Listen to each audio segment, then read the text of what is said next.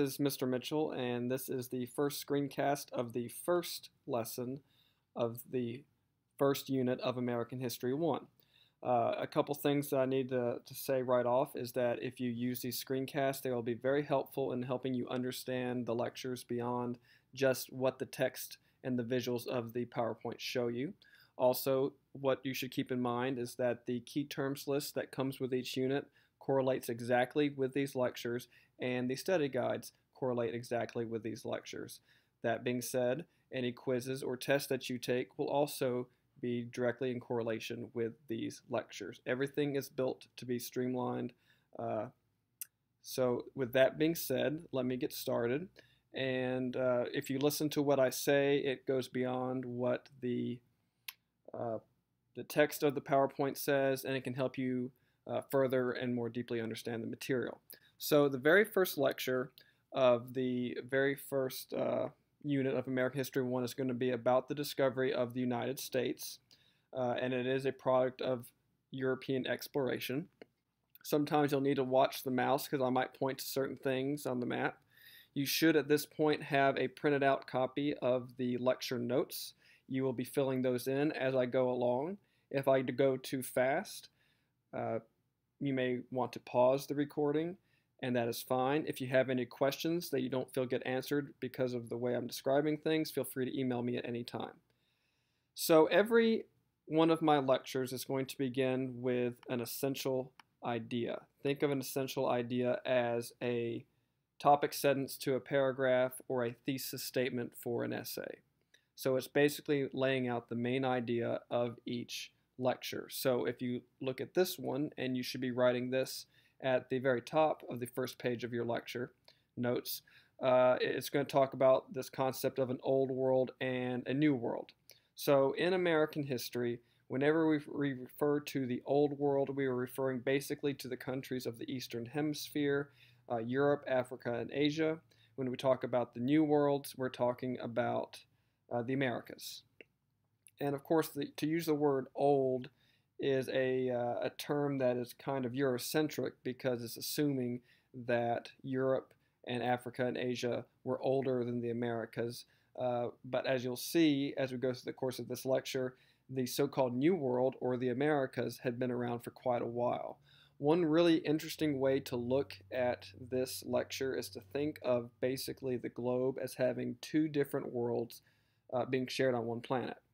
And they develop independently for thousands of years, tens of thousands of years according to theories, and then all of a sudden they come into contact with one another. And one way to think of this, to make it more interesting, is to think of what would happen if aliens arrived and all of a sudden an alien world came into contact with Earth. It's kind of like that when you have the connection of the Eastern Hemisphere and the Western Hemisphere. Again, two different worlds that basically came into contact after tens of thousands of years of developing independently. So moving forward, we will talk first about the New World, which will be the Americas, North and South America. And if you look down, if you follow the mouse, you can see that there is an animated picture here, and it is showing you ocean levels over time. Now, what is going to end up happening is according to most theories, during the last ice age, the map that you see right now is what things look like. The water was it was locked up in the ice caps, and when that happens, the water levels go down and it exposes land that otherwise would be covered with water. Like today, the map looks more like it is right now in the modern look, with there being water between modern-day Russia and modern-day Alaska.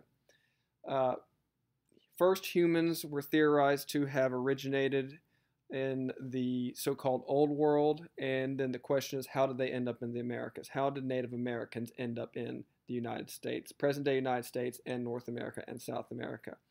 The major idea is that they migrated over the land bridge you see in the visual now, and that they basically arrived probably following animal herds.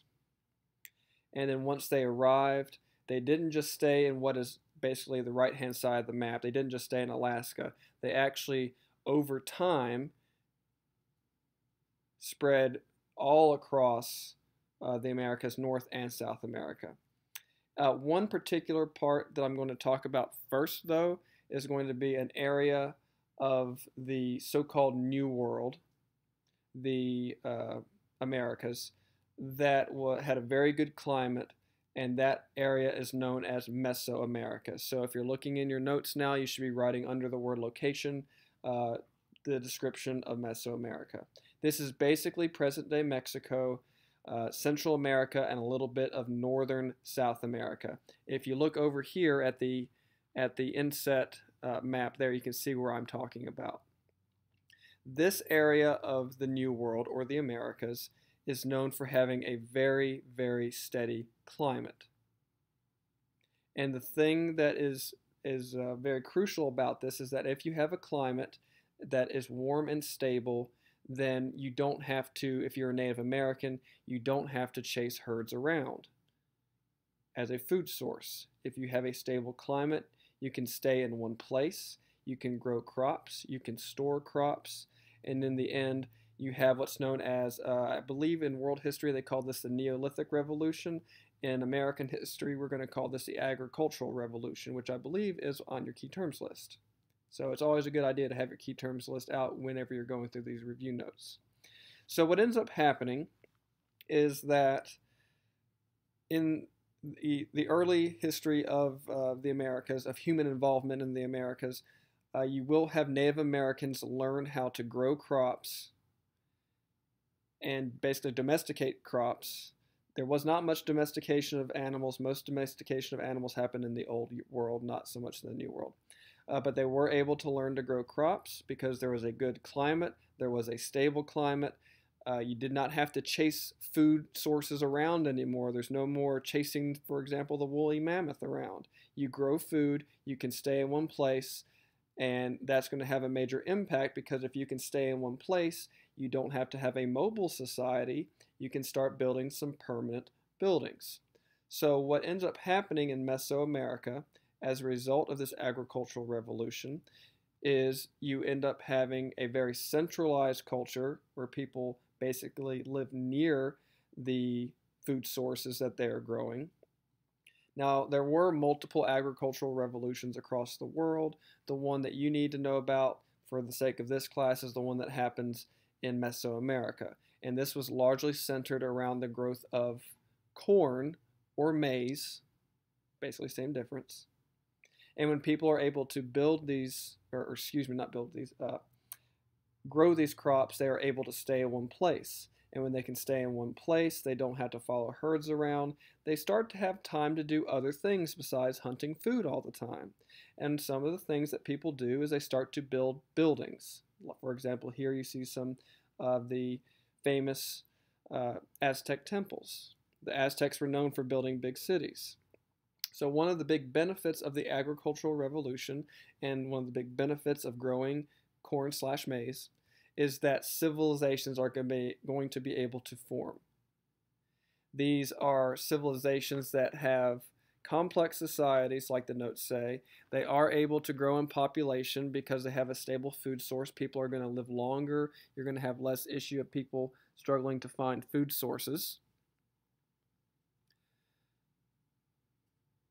You're going to see the development of mathematics among some of these groups. You're going to see the development of calendar making. You're going to see advances in science and architecture. And it's not real popularly known, but a lot of these cities were as big, if not bigger, than some European cities at the same time.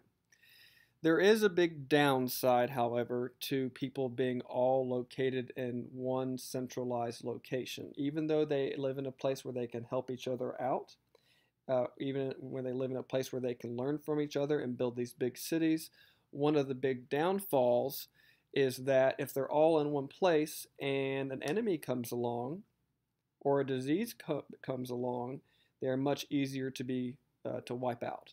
So what you're going to end up seeing is that whenever the Europeans discover, quote, discover the New World, they will find basically all these people in Mesoamerica all in one place, and because they're all in one place, they're easy to wipe out. Whenever European diseases that these Native Americans weren't immune to start to spread, they spread very quickly, And one of the reasons the Europeans have such an easy time wiping out the Native Americans is because they were helped by, inadvertently, by biological warfare. Diseases famously like smallpox are going to help wipe out a lot of these populations. And even those that live, they're still living, even if they live beyond the disease, they still are in one centralized location and therefore are easy to round up and be conquered, sometimes killed, sometimes enslaved by Europeans coming from the so-called Old World. I'll talk about them later. Real quickly, I'll talk briefly about some of the cultures that grew in Mesoamerica. You have the Mayans. The Mayans were known for their architecture.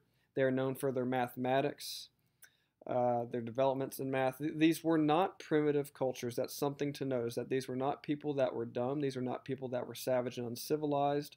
Overall, they were very intelligent and very advanced in ways that Europeans and maybe Americans today don't recognize as advanced, but they were advanced. Most infamously, the Mayans were known for their calendar making, and then in 2012, some of you may remember that there was fear that the end of the world was coming in December of 2012 because the Mayan calendar seemed to end at that point. Well, here we are, still alive and well. So why their calendar ended in 2012, I'm not sure. But it did not signal the end of the world. The most famous, and if you are one of their victims, the most infamous of the groups of Mesoamerica will be the Aztecs. Now, the Aztecs were known for building very sophisticated cities. They built pyramids, just like the Egyptians were known for building pyramids. They had enormous cities, some of them, again, bigger than European cities at the same time.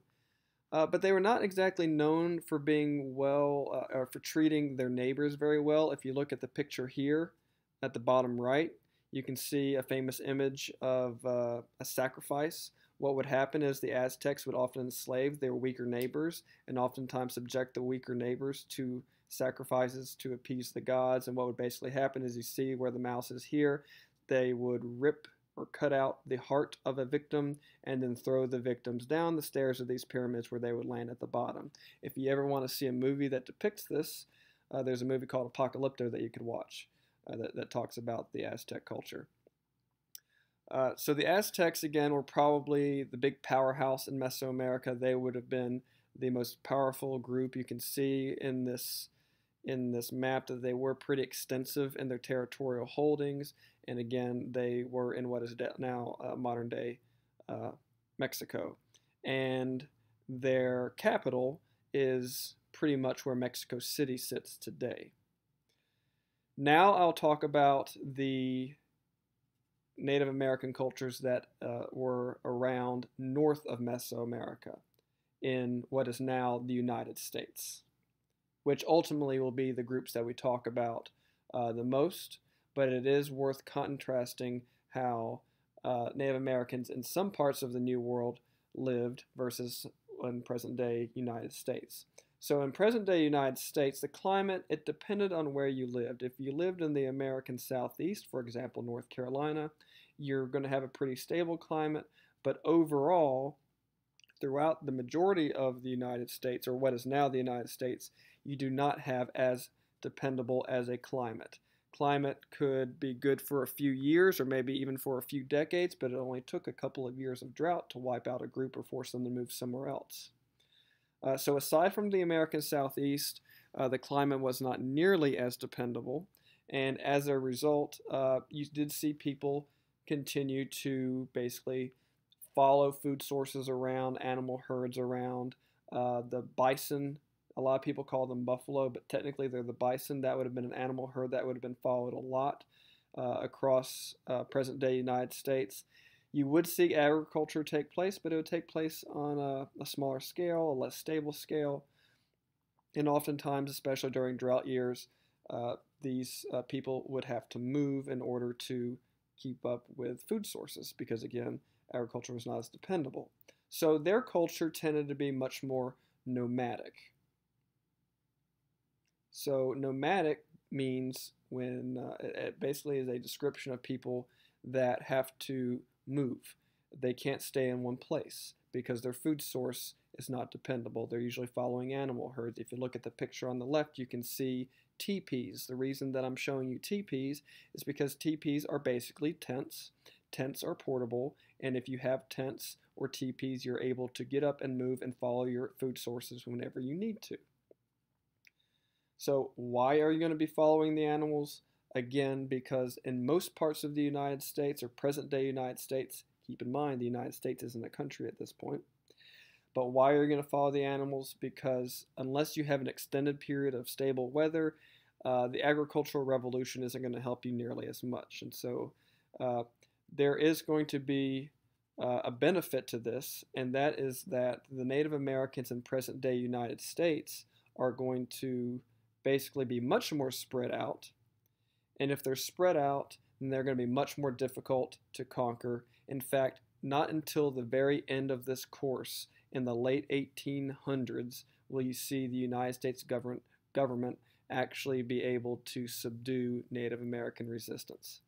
One side note is that whenever you see something written in parentheses in my notes, that is more of an option. It's more of a nice to know, so you can write it if you want, but I won't count off if you don't write it. But the main thing that you need to note, again, is that because of the fact that people were chasing herds, you're going to see much smaller groups of Native Americans. Usually the bands of tribes would be no more than maybe a couple hundred people in size. And so whenever the United States wants to take out Native Americans and force them onto reservations, they're going to have a harder time because they're trying to basically round in a very spread out population, and that's not easy to do. Basically, every time they ran into a group of a couple hundred Native Americans, they might have to fight a battle in order to put them on a reservation. So again, in contrast with the Mesoamerican cultures that were in big centralized locations that were easy to kind of round up and take out, when it comes to Native Americans in present-day United States, you will see them much more spread out and ultimately much more difficult for the United States to round up and control. That being said, there were some exceptions. Oh, I got ahead of myself, excuse me. First off, one of the problems, again, is that they cannot develop as advanced civilizations. They are not going to be known for their technological innovations as much. They spend much more time on the move. These nomadic groups spend much more time basically chasing animal herds, and they don't have as much time to build cities. They don't have as much time to develop complex mathematics or science or astronomy or anything like that. You do have some exceptions, however, because there are going to be some times whenever some areas see extended periods of good climate, and you basically have kind of a mini agricultural revolution that is temporary in nature. So let's talk about a couple of these exceptions. The Anasazi are the remains of their culture are seen in the top picture. The Cahokia mound builders, you see the remains of their culture at the bottom. So these two groups were able to build complex civilizations, but they were not able to last very long.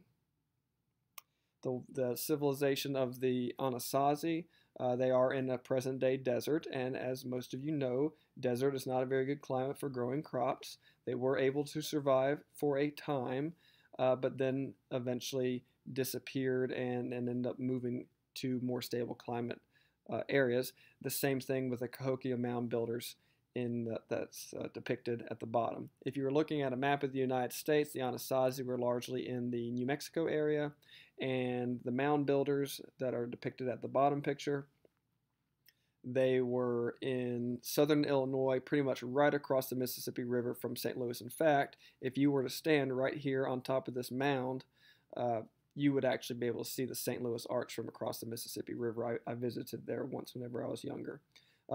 Side note, these mounds that were built, they were built kind of like the Egyptian pyramids as places of burial for high-ranking members of their societies. Now, earlier I told you that the most stable area in present-day United States would have been, if you look at the mouse, in this area right here. This is the most stable climate. It has the best conditions for consistently growing crops. And one of the major groups that many of you are familiar with and have heard of would be the Cherokee. So the Cherokee are going to live in a very stable area.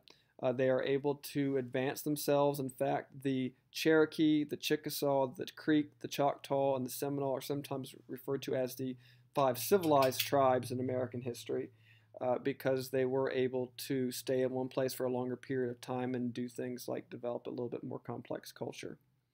One thing that the Cherokee were known for doing was a method of farming known as three sister farming, which you see right here on the right hand side, where they would simultaneously grow squash and beans and corn all at the same time, all in the same place. And this was a very good system of planting because basically what one plant took out of the soil, another plant might put into the soil. And so it was a very sustainable method. It was environmentally sound. And that's going to contrast a lot with the future American way of growing crops, because in the future you're going to see people grow only corn or only squash or only beans or only tobacco or only one kind of labor source, or not, excuse me, not labor source, food source. And one of the reasons for that is because we develop machines that are built to harvest only one kind of crop at a time. In the end, in this area, in the American South, cotton will become, initially it's tobacco, but eventually cotton will become the major crop in this area. And people will be growing only one crop at a time. They're going to wear out the soil, and that's going to cause environmental problems later on. The Cherokee, however, their methods, their three sister farming that you see here on the right, was a much more environmentally friendly way to grow crops. One other noteworthy example of Native Americans in present-day United States is going to be what's known as the Iroquois Confederacy. What happens here is you have several different groups shown here in the map. This is in modern-day New York. They are going to, for mutual benefit, form a loose form of government. So they each had their separate identities. For example, you had the Seneca, you had the Oneida, you had the Mohawk, but they were loosely united under one central government.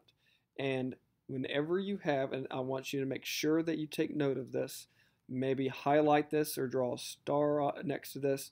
This is an example of a confederacy. You'll see in my notes I've put it in bold.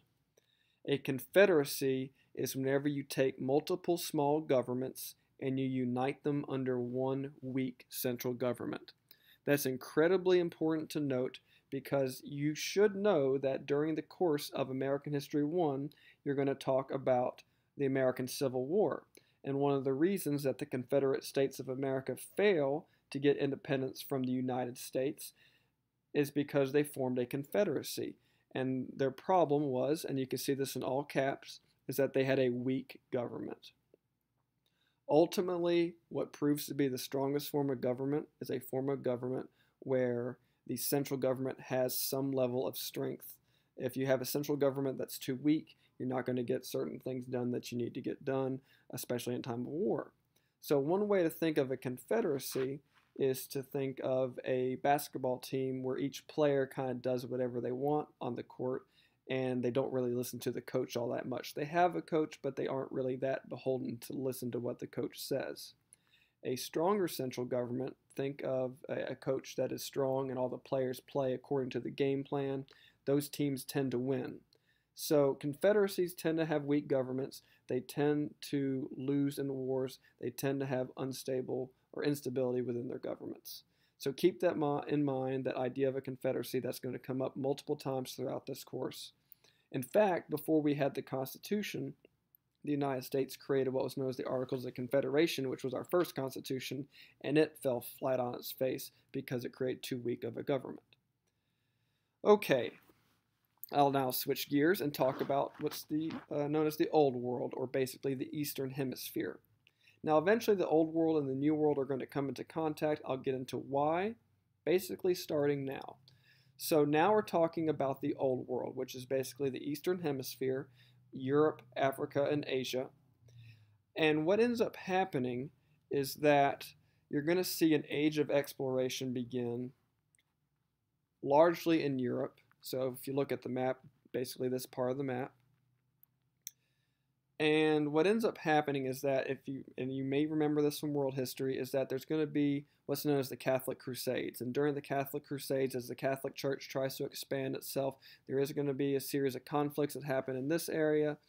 And eventually, the Europeans become aware of lots of products in India, lots of products in China, which I'm pointing to in the map here, back and forth between here's India, here's about where China is, close to China. And basically, there's going to be certain products that are going to be found in this region that a lot of Europeans wanted. Silk was very popular, spices was very popular, and so there was a lot of money to be made if you could take the products from this part of Asia, East Asia, and get it over here to Europe. Now, initially, this trade route was known as the Silk Road. So if you wanted to make money, you would basically travel on foot, maybe using animals and wagons, and you would travel all the way to India and to China, get these goods, and then bring them back over to Europe to make profit. The problem with this, though, is it's multifaceted. One is that it's slow, it's on land. Two is that you can't carry very much in a wagon. And number three is that there is a sort of thing as pirates on land. And basically, anytime you went along this route, you might be subjected to pirates or bandits that are going to either attack you and steal your stuff, or they will charge you a hefty fee in order to pass without violence. So basically, long story short, this route is going to be dangerous, it's going to be slow, it's going to be expensive, and a lot of Europeans are going to want to try to find a better, more profitable alternative to the Silk Road. And what that alternative will prove to be will be water routes using the ocean. Now, that being said, using the ocean is not going to be as easy as it sounds. To go north of Europe, you're going to run into frozen water. To go west from Europe toward what is now the United States and the Americas, the problem there was that it was largely unexplored and people didn't know what was over there. Most people did not believe that the earth was flat. Most people did not believe that you would just go off the edge of the earth if you kept going west, but it was still uncharted territory. So the first option that people are going to take, again, they're not going to want to go up this way because the water freezes the further north you get. They're not going to want to go this way, which again circles around eventually over to China and India, because that's uncharted territory. So the first option is going to be to go around Africa, and the first country that's really going to pioneer this idea of going around Africa is going to be Portugal. So if you look at your notes at this point,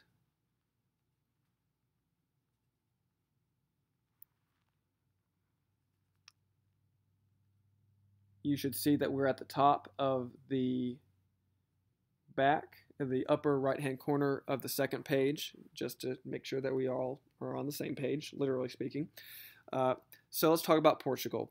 Portugal is going to decide to go, if you look at the mouse, Portugal's right here, and they're going to decide to go around Africa. Now this was very difficult to do because of certain currents and because of wind currents and of water currents.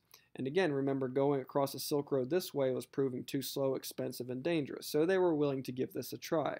In fact, the government is going to invest a lot of money and research into developing technologies to enable boats to safely navigate the coast of Africa and go around the Cape of Good Hope, as you see right here with the mouse.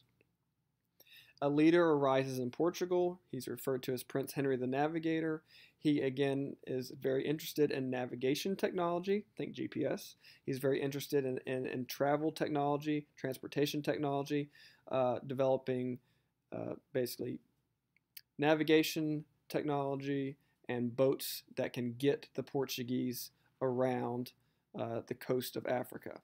So starting in Portugal here and going around here, and then again, if you can get around Africa, things get much easier. Then you can go on to India, then you can go on to China, and then you can access all of these goods without having to worry about all the bandits and the limitations of the Silk Road. So water travel, you can carry a heck of a lot more on a boat than you can in a wagon. So Portugal, for example, develops the caravel. The caravel is a type of boat that is able to travel even if if the winds aren't in favor of the sails. So the caravel is going to be able to go around the coast. And one interesting thing to note about when they went around the coast is every once in a while they might have to stop on the coast for supplies, especially along the western coast of Africa. And at this point, Portugal becomes introduced to a practice that was already in existence between different competing groups in Africa, and that is African slavery. And at this point, Europe is going to get its first taste of African slavery. They're going to start trading some of their goods that they had that Africa didn't in exchange for slaves. And as you know, slaves are going to be free labor. One thing to note is that slavery was not attached necessarily to race at this point. Slavery is much more attached to basically being a winner or a loser. In other words, if you were a conquered people that had been defeated in a war, then you would be enslaved. In the United States and in the New World, that's where you're really going to see a racial component added to slavery beyond just being a loser in a war. So again, slavery up until this point, if you look in past history, if you were a country that was conquered by another country, you may be enslaved. But eventually it will take racial overtones in the New World once the Europeans are exposed to it in Africa. Moving forward.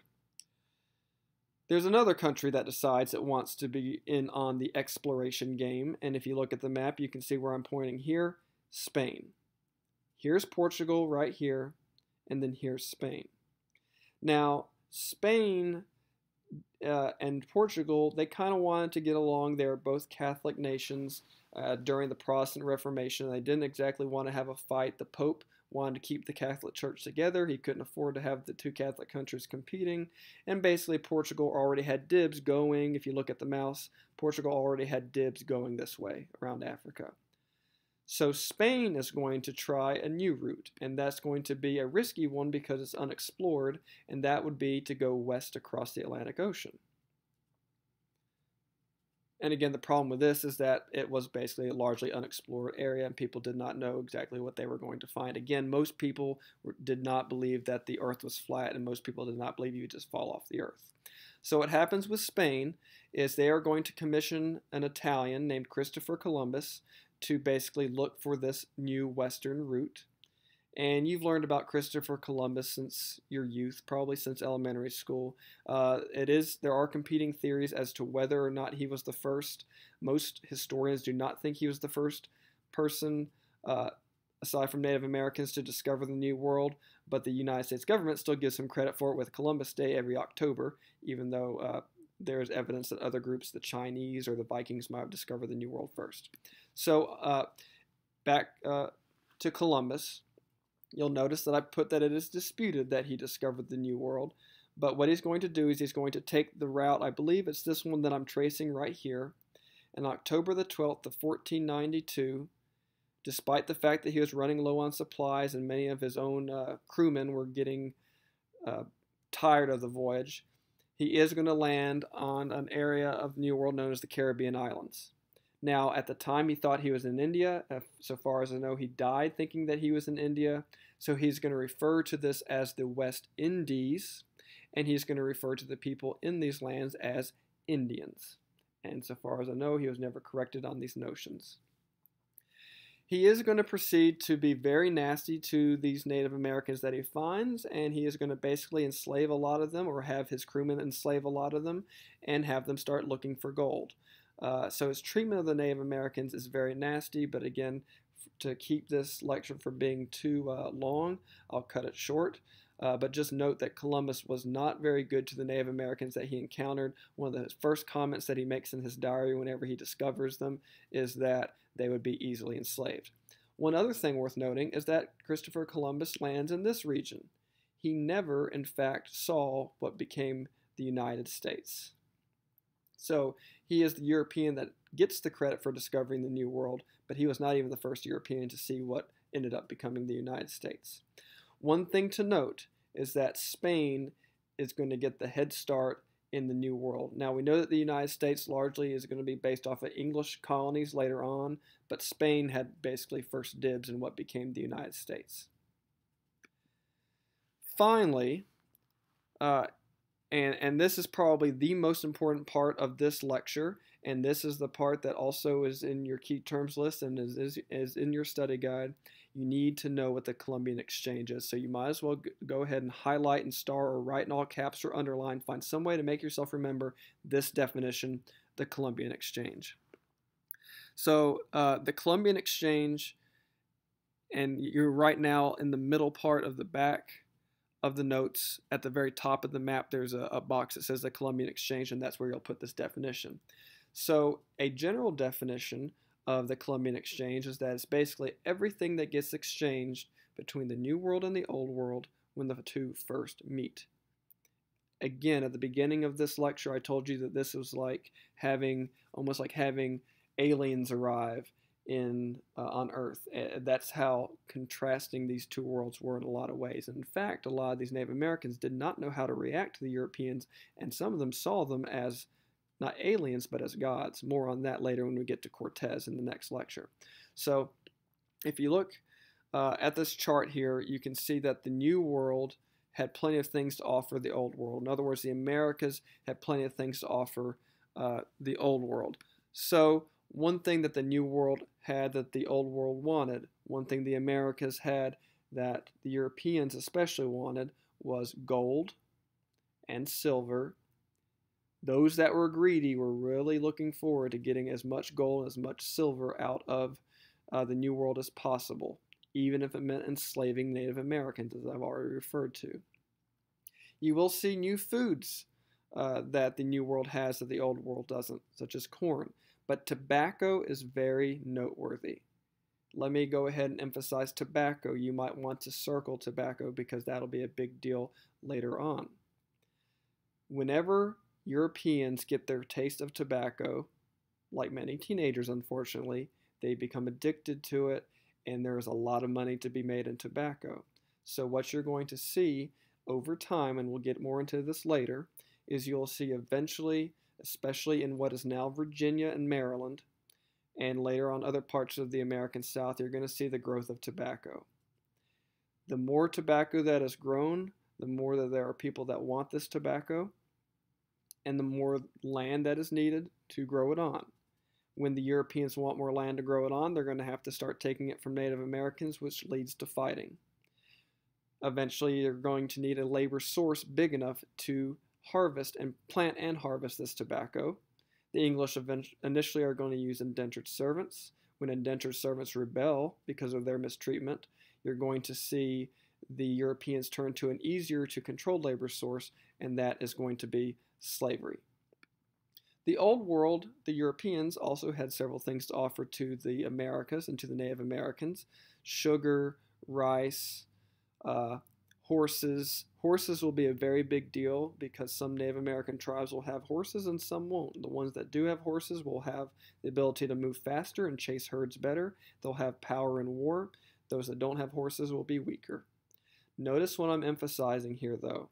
The major thing that comes out of the Old World from Europe especially will be disease. Many diseases listed here, down here at the bottom, if you follow the mouse, are going to be brought to the Native Americans and are going to kill off, some people estimate, up to 90% of the Native Americans. And also, smallpox again will be the major one. But notice there's another, well, let me actually go back to the point on smallpox. So again, smallpox is going to wipe out up to 90% of the Native Americans. It's going to make them very easy to conquer, especially if they live in areas where diseases spread easily, like in the cities and civilizations of Mesoamerica.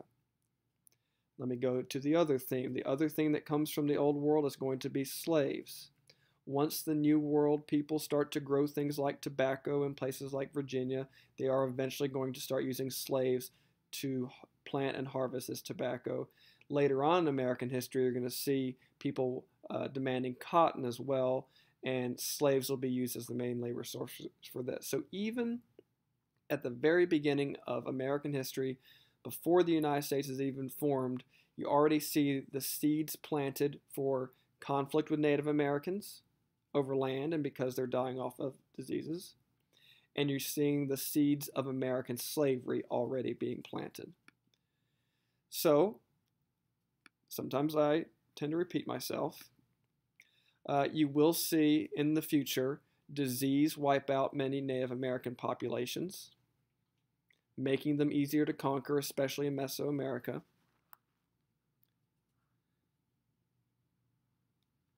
But you will also see the beginnings of African slavery, which as time goes on will become much and much more vital to the economy of the United States.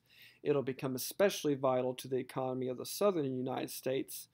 And eventually there will be some movements within the United States, especially religious movements, that are going to make people, especially in northern states, see slavery as a sin, as a chief sin against God, and you'll see the growth of what's known as the abolitionist movement. Of course, slavery is a central cause to the American Civil War, so here we are in the very first lecture already foreshadowing the coming of the Civil War because it does become a very divisive issue in the end. More on that later. One quick other note is that right now you have two main countries that are kind of vying for rights to explore, and that's Portugal and Spain. And one issue was that they are both claiming new lands, but they were also both Catholic countries. The Protestant Reformation was underway. The Pope did not want these two countries to be fighting against each other. So what he's going to do is he's going to issue a claim. Oh, I'm getting ahead of myself. So again, both are Catholic nations. You don't want to have two Catholic nations fighting against one another. Back then, countries much more aligned themselves with certain religions. And again, the idea was that let's keep Spain and Portugal from fighting. Well, there was a pretty convenient solution to this for the Pope, but what the Pope is going to do is he's going to look and he's going to say, well, Spain has already kind of gone and explored this area that I'm circling in the map. And, did I say Spain? Portugal. Portugal has already largely explored this area. So let's let them have dibs on that area and maybe over here a little bit. And then everything over here is going to go to Spain. And they can have the rights to explore all this area. Now, as we now know, there was a lot more in terms of resources to be found in the land that Spain got, and the future United States was in the land that Spain got, but no one could really tell that at the time. So the solution that the Pope offers will be the Treaty of Tordesillas.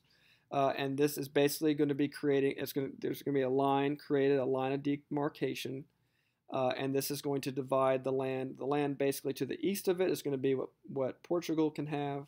The only part of the New World that Portugal has dibs on is this area right here. Many of you know that Brazil is here today, and many of you know that the main language of Brazil is Portuguese, and that's why. On the western side of this line, that's what Spain has dibs on. So they are going to have dibs on what becomes eventually Mexico. That's why people in Mexico and Latin America largely speak Spanish outside of Brazil. And also, of course, you know that Spain eventually is going to be in parts of what is now the United States. They're going to settle what is today Florida right here in the map. They're also going to settle up in here where it is now California, New Mexico, Arizona, Texas. More on that later on. But what this treaty does is it prevents there from being tension between two Catholic nations in the midst of a crisis of the Catholic Church known as the Protestant Reformation. So as a consequence, again, Spain is the country that's the first to explore what eventually becomes the United States. And as you know, eventually we will be talking about the United States. I'm in background information in this first unit. But again, as you see, Spain is going to be the first to settle in the new world that becomes, or the part of the New World that becomes the United States. And you can even see Spanish influence today. So if, for example, you go to this area of the country, to California, you'll see a lot of the names of cities are Spanish in origin. Los Angeles, San Francisco, San Diego. So you see a lot of Spanish influence in the American Southwest. And that dates back all the way to this treaty that was signed back in the 1400s, shortly after Columbus had his voyage. And that concludes the first lecture. I look forward to teaching you again in lesson number 2.